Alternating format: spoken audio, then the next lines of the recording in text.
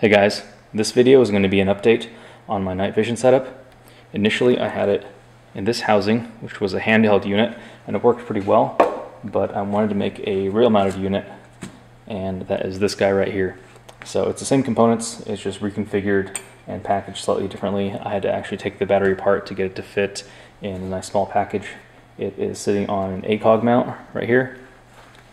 You can see the back of it here. Right there you can kind of see the shape of the ACOG bottom, and this is the thumb screws. There's a power switch which turns it on, and it is looking through a Trijicon MRO, which has a couple of night vision settings. I think it has N, big N, 1 and 2, so we're going to be using those in test shortly. And I'm using the same IR illuminator. I'll put all the links to the hardware I bought besides the MRO in the description below. So let's take it outside and see how it works. Alright guys, this is the view through the IR camera right here. You can see that tree up against the sky, which is similar to what you can see with the naked eye. This is without the illuminator on.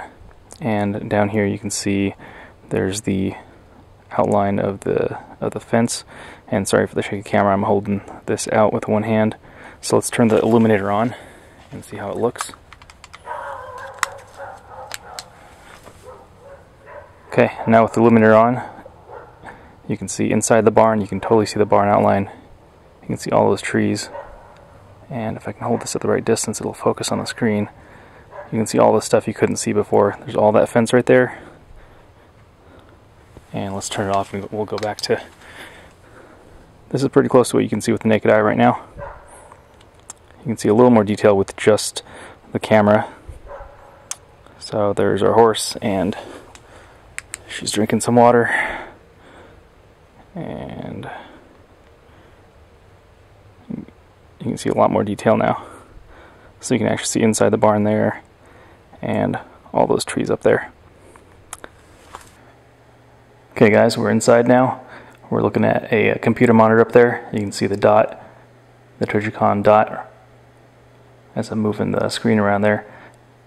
And the beam is on a really wide setting right now, and I can focus it down to a setting like that, where it's just a spot, so this will reach out well over 100 yards into 200 yards, or you can make it more of a flood for indoor use.